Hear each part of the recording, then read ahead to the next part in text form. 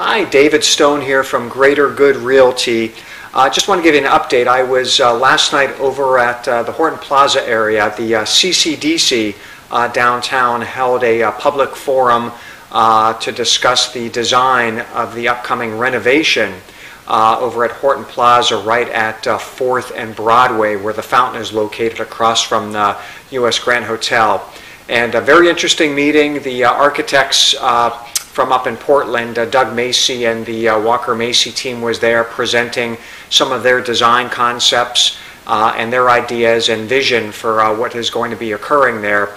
One thing for sure, the building where Robinson Mays used to be, where the old Sam Goody record store used to be, is going to be knocked down. So that whole building is definitely getting knocked down. It's going to create a real open courtyard area.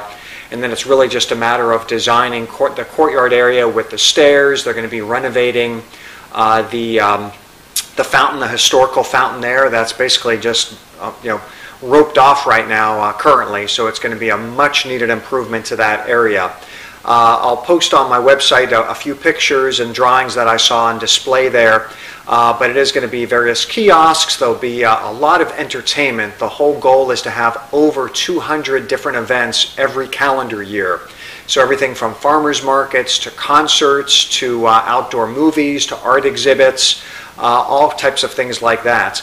The budget on this, from what I understand, is over $8.5 million is going to be spent knocking down and renovating the open area space. So lots of potential out there in the Gaslamp area, and stay tuned for more information.